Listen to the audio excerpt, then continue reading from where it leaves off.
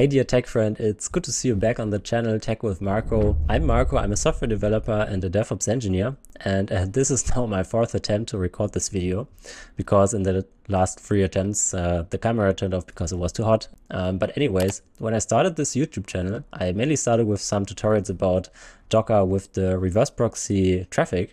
And I got some comments about some security topics in there, which I'd now like to discuss in the video and demonstrate how you could get rid of these security issues.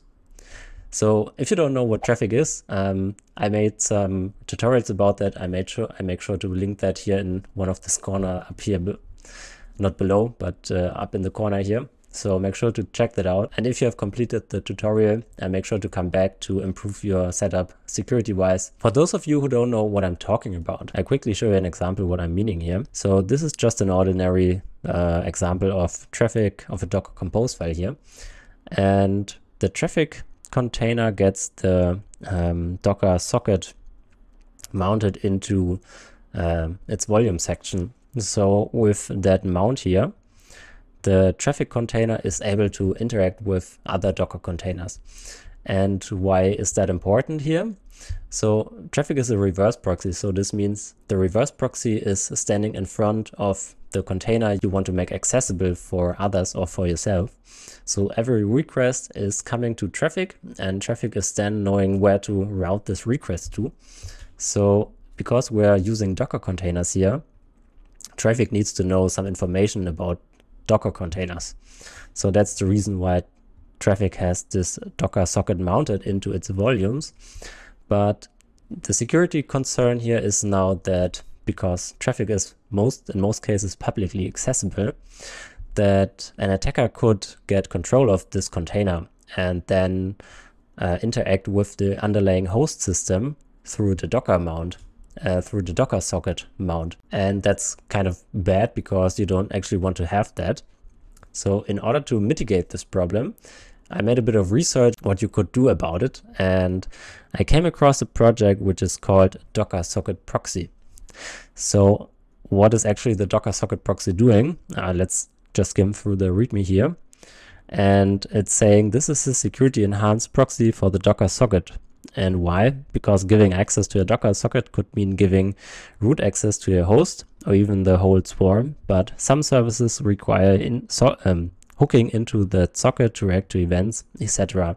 So that is what Traefik is doing. It's reading different Docker container information and then using that to make the Traefik reverse proxy magic happen. But using that proxy lets you block anything you could consider those services should not do. So with the Docker socket mounted into the Traefik container, the Traefik container would theoretically be able to interact with different APIs of the Docker socket. So you could read different host information and stuff like that.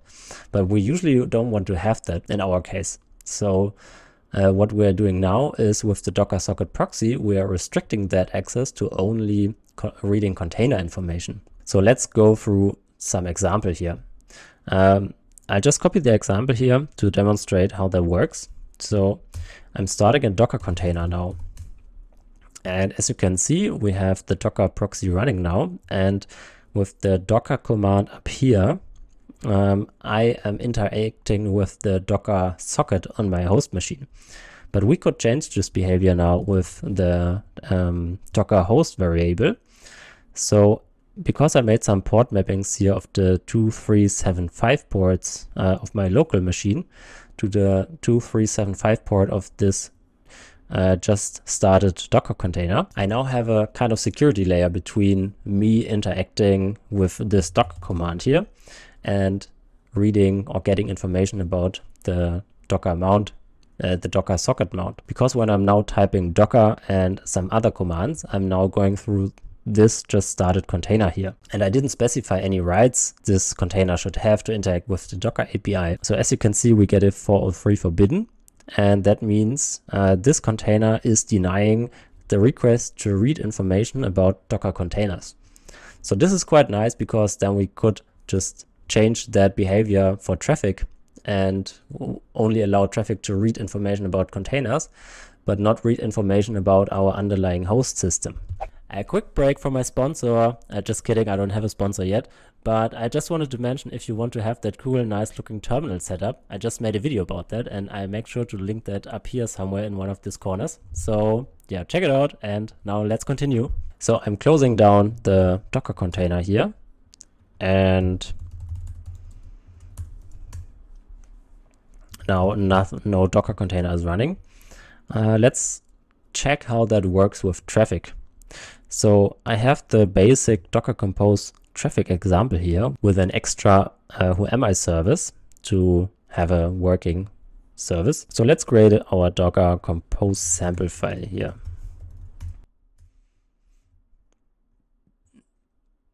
As you can see here in line 18, Traefik is by default mounting our Docker socket into the Docker socket of the Traefik container. But we don't want to have that, so we are deleting that line. And now we are starting this setup here. And let's access our localhost Traefik dashboard.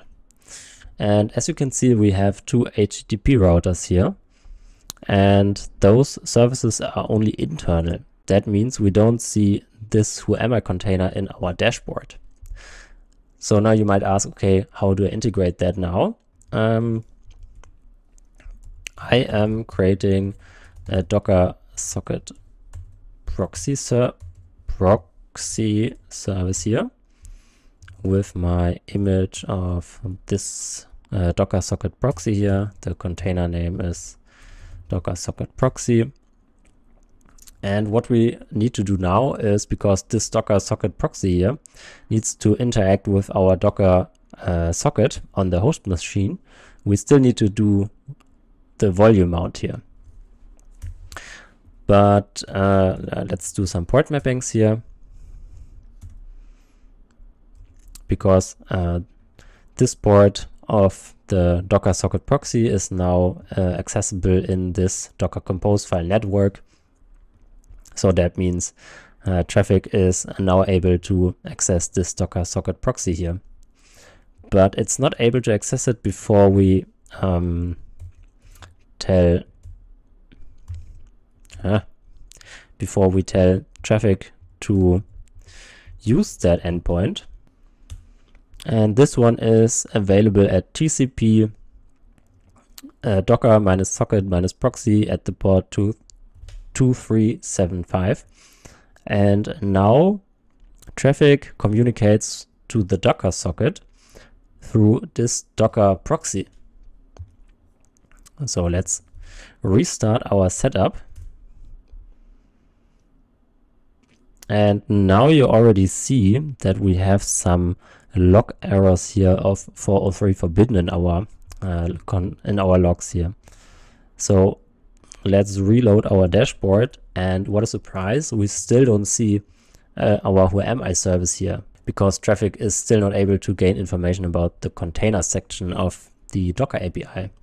In order to have that, we need to configure an environment variable, and this one is named containers,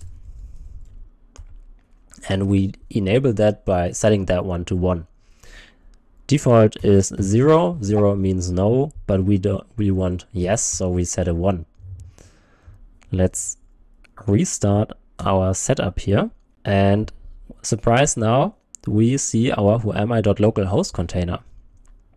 And now we can see the journey of the requests which are happening. So Traefik tries to get access to container information through this proxy here.